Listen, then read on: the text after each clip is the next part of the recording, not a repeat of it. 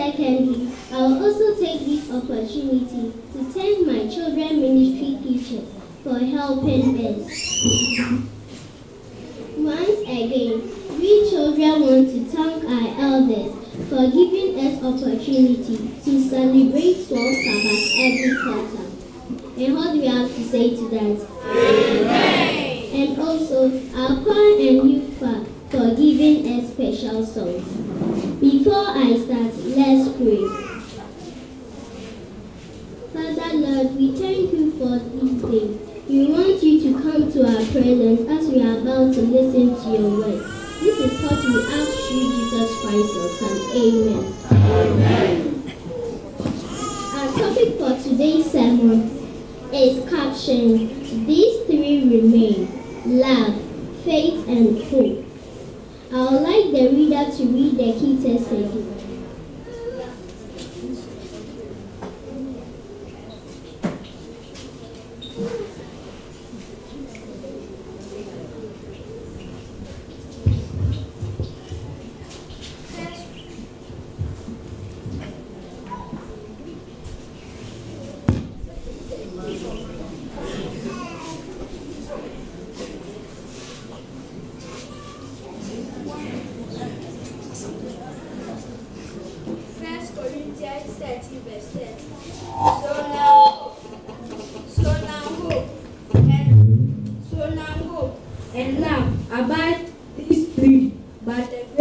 Of this is love. But the greatest of this is love. Love, faith, and hope. What is love? What at all is love? What is love? Love is patient. Yes, love is patient. Therefore, we should have patience on each other. Love is kind. Love never fails.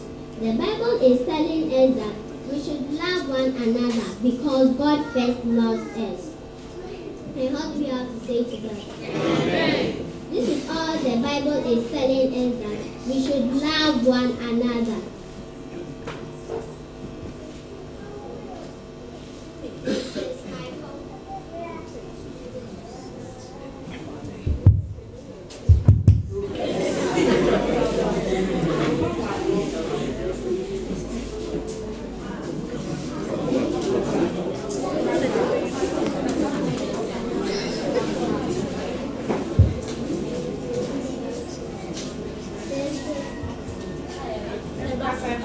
This is my commandment, that to love one another, that your joy may be full.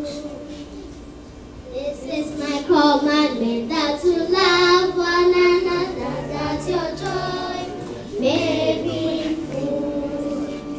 That your joy may be full. That your joy may be full. This is my commandment, that you love one another, that your joy may be full. That your joy may be full. That your joy may be full. This is my commandment, that you love one another, that your joy may be full. That your joy may be full. That your joy may be full. This is my commandment, that you love one another, that your joy may be full. Amen. Jesus said, "My child, love one another." That is why he gave the only begotten Son. Now let's talk about faith. Please let's open our Bibles to Hebrews chapter 11 verse 1. Hebrews chapter 11 verse 1, and it says, "Now faith is the assurance of things hoped for, the conviction of things not seen." Amen. Amen. Then let me ask, what is faith? Faith is the substance of things hoped for, but the evidence of things not seen yet. Let's look at the life of Sarah. It was by faith. Sarah herself also received strength to conceive seed and bore a baby when she was past of age. And without faith, it is impossible to please God, because the Bible says, "For he who comes to God must know that he is, and is a great rewarder to those who diligently seek him." Amen. Amen. The faith of Abel. It was by faith that Abel offered a more pleasant sacrifice than his brother Cain. Through this, he was considered righteous. Which sacrifice did you offer to God? As a Christian, I ask again, which sacrifice did you offer to God? Is it by tithe, food, or money? It was by faith. The Bible says it was by faith. Rahab, the prostitute, did not perish with those who were disobedient, because she had given a friendly welcome to the spies. It was also by faith that the walls of Jericho fell down after they had been circled for 7 days.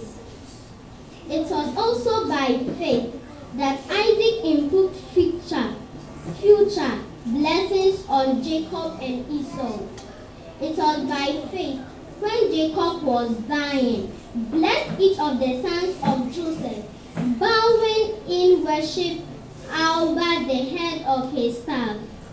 By faith also, at the end of his life, he made mention of the exodus of Israel and gave direction concerning his bones. All these were done by the generations of Isaac, Jacob, Joseph, Moses, and the rest. It was also by faith that Moses was able to lead the people of Israel out of Egypt and brought them back to Canaan by crossing the Red Sea. It was also by faith when Moses grew up, he refused to be called the son of Pharaoh's daughter. By faith, Abraham, when he was tested, offered up Isaac, and he who had received the promise was in the act of offering up his only son. Amen. Amen. Then let's turn our Bibles to Hebrews chapter 11, verse 3. Hebrews chapter 11, verse 3. By faith we understand that the universe was created by the word of God, so that what is seen was not made out of things that are visible. Amen. Amen. It was by faith that the world was created by God. Through this, we understand that God is a creator. Amen. Amen. We understand that God is a creator. Do you understand? Yes. My dear parents, do you really understand that God is a creator? Yes. Why don't you serve him? Why don't you praise him? Today's topic is going to be an encouragement for all of us. Now let's talk about hope.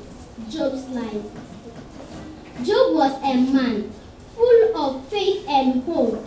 And when his wife told him to curse God and die, he didn't do it because he had faith in the Lord that all his belongings would be back to him. Even though he lost his cattle, his 7 sons, his wife, his belongings, all that he had, he lost it. But God never thought he was back to him, because he didn't do it. But all his belongings were back to him at the appointed time. And what do you have to say to that? Amen. Wait for the Lord, and all shall be well with you. Have faith, hope in the Lord, and it shall be well with you through Jesus. Amen. So these 3 remains. Therefore, we should love each other as ourselves. Have faith and hope in God.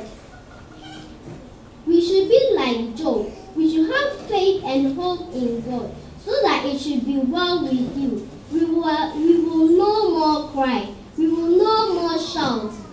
But God is going to do all for us when He is coming. We are all going to join Him. Be angels. Go with the angels and sing praises and shout hallelujah that God, you are my refuge. Amen. Amen. We will call our elder prince to come and pray to God that He should give us wisdom. He should ask God for wisdom and also faith and hope and love from God to us.